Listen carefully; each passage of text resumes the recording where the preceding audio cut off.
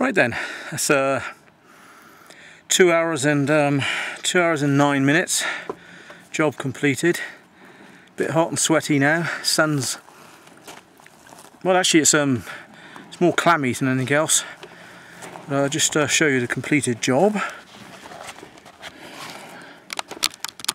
So there's this round. There we go. And there we are. Trench filled. We can all the stones piled in. That's about 8-9 inches deep, maybe slightly more. We've got same in width, and it took as long to gather all those rocks and stones as it did to actually dig or anything. In fact, it took longer. There'll probably be a few more to add on to there as we go along. I've also taken out most of the weeds around that area as well, and I've planted that little chap there and that one there, which are going to do some ground cover. And I've also been along the bank there, and I doubt whether I'd have to, I'm not walking back along there because it's really difficult. I'll focus in on it. Planted that along the bank, and there's one there as well.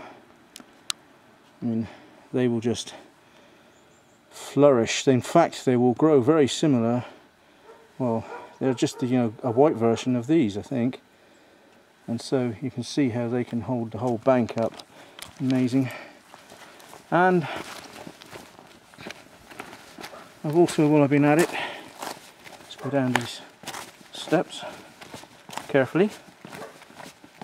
Replanted something under the tree here because the wild boar have been here and dug some stuff up.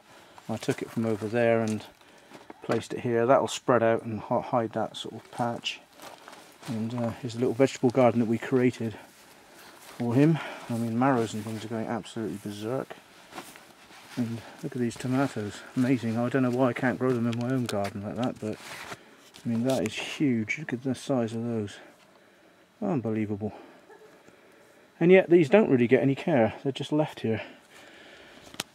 And I've kind of replanted that as well. So the wild boar again have done all this damage down here. They've been in, got in and just dug around. Why they didn't have the plants, I don't know. But I guess, they're looking for other things. So, well, so that's my work done for the day now, I think. Get back and do some online work. That was anyway, I say just 2 hours and 10 minutes. That's not a bad day, I think.